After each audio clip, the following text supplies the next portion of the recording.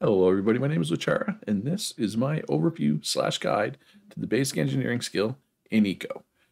Basic engineering is a skill that is good throughout the whole game, right from early game to the late game, although what you do, what you build over that time does definitely change and evolve. It is unlockable right on day one of the server.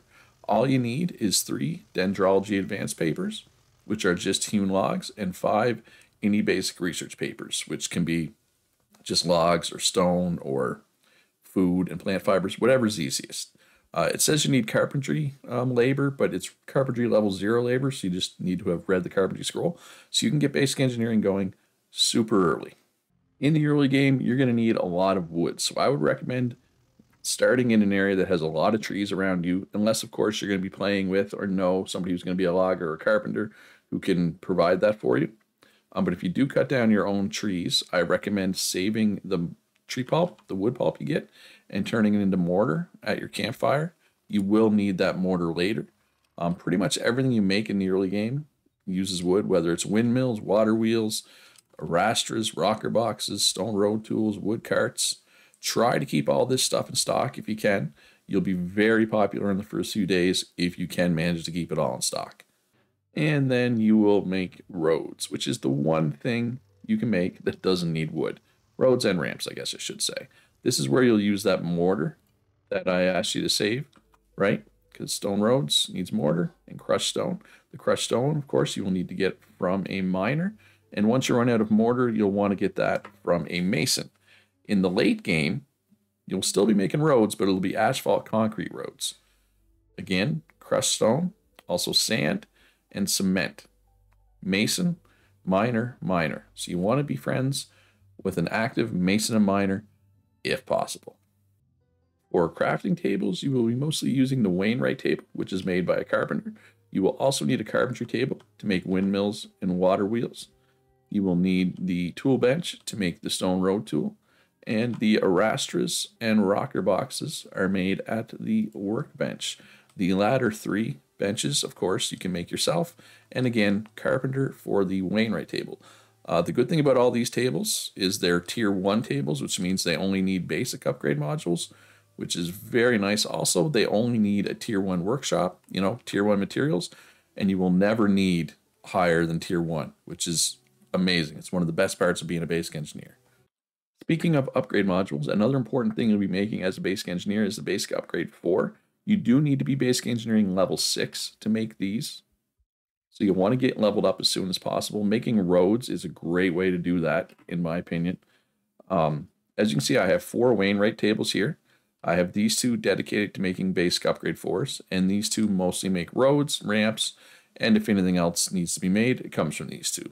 These 2 are linked to certain storages so that I can do basic upgrades automatically. Essentially, somebody comes to me, they sell basic upgrade 3, they sell hewn logs, they sell plant fibers in the amount specified on this sign, and I turn it into a BU4. It's a very nice tool to have. You will get a lot of business with that. I recommend setting one of those up. If you have any questions about how to do that specifically, let me know in the comments and I'll maybe go into it a little more deep. So what professions pair well with basic engineering? It is really nice to have a carpenter or logger friend early on for those wood heavy recipes. I, however, would not recommend taking carpentry or logging as a second skill. But by the time you get that skill, the wood heavy recipes are probably, the demand has gone down. Unless you're on a server that like where you start with 2 skills or it has very fast XP, then you could probably do one of these. I don't know if I'd really recommend one over the other. They both, one makes hewn logs cheaper, the other makes boards cheaper. You need them both. One thing I do like to pair with basic engineering though is mining and or masonry. Basically the road builder spec, right? If you have these 3 things, you can make everything you need for roads all by yourself. Super easy. I've done the spec before. I quite enjoyed it.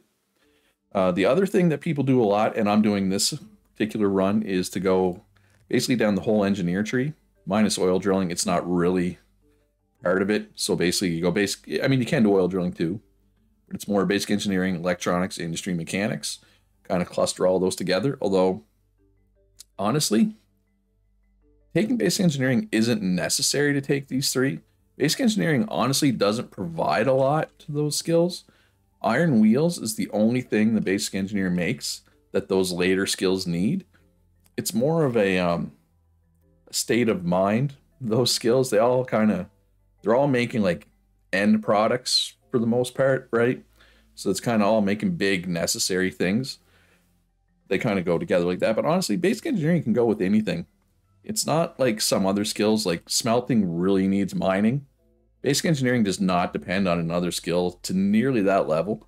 So you can take basic engineering so that you can make your own roads and whatnot, and you can pair it with pretty much anything you want. Anything works with it. It's very versatile that way. And like I said, the fact you only need a tier 1 workshop makes it easy. In conclusion, basic engineering is a great skill that I've taken multiple times and I will take again.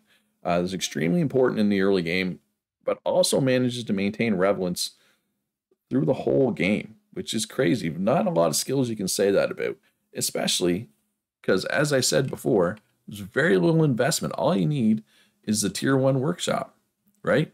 All you need is basic upgrade modules. That's an easy investment. That's the best part. I think this is good for both experienced and new players. It is new player friendly. It's not that complicated. Although, if you are a new player that's going to take basic engineering, I would avoid going into the mechanics, industry, etc. part of it, because those skills, those are complicated. Basic engineering is not so much. Those are. I would go more the road builder spec if I was a new player, especially if you're playing on a server where the government pays people to place roads, like my server. So here's where I do my server plug. I'm on my 10th server, and there will be many more after that. If you're interested in joining the server, we got a great group of people.